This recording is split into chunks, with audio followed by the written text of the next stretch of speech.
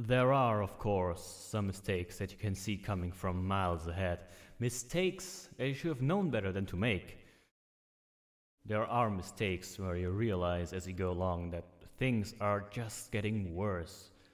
I've made a lot of those mistakes in my life, but then there are also mistakes that you could never see coming. You just have to leap in headfirst, and all you can do is hope it's not one of those. Hope that your decision doesn't turn out to be a mistake.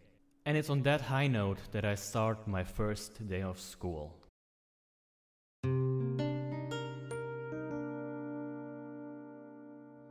Yes, I'm nervous, and I don't think there's much shame in that. The classroom is full by the time I arrive. I stare at the sea of unfamiliar faces, their eyes piercing as they stare back. And look at all those uniforms, it's outright intimidating. Now isn't the time to be scared of 11th graders though. I take a deep breath and introduce myself to my new class. Good morning everyone, I'm Mr. Rook, and starting today I will be taking over as your homeroom teacher. A month into the year, apparently the proper teacher became seriously sick and is on an extended leave. I am really looking forward to spending the year with you guys. First, I'm going to take attendance, so I have an idea who you all are. After that, I'll tell you a bit about myself. Then we can get started. Helpfully enough, the class list is available on my computer. And the glowing mail icon tells me that I have unread messages, which I can read at any time. And probably should soon.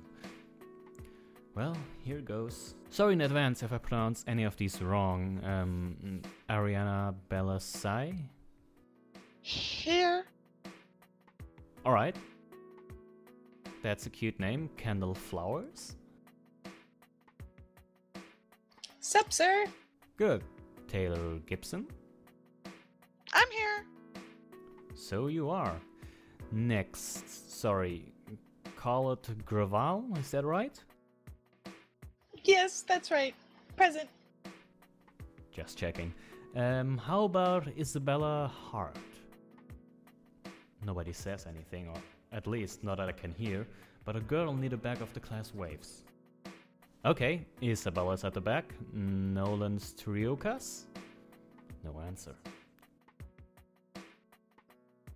Nolan, is Nolan here? Someone taps on the shoulder of one of the boys strongly. Nolan, say something. It's attendance. Oh, yeah. Alright, and Akira Yamazaki. Here.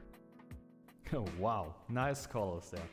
Well, I realize the school's uniform policy is really more like a suggestion, but wow. Alright, great. I go through the entire class list and it looks like everyone is here after all. Now I just have to start remembering the faces. An introduction is in order though. That'll be interesting.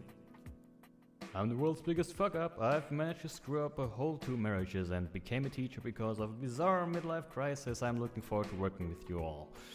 Is probably not what I should say. This will actually be my first full-time teaching job.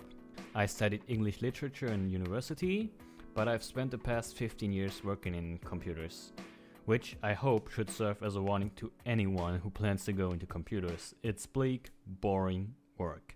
But here I am now.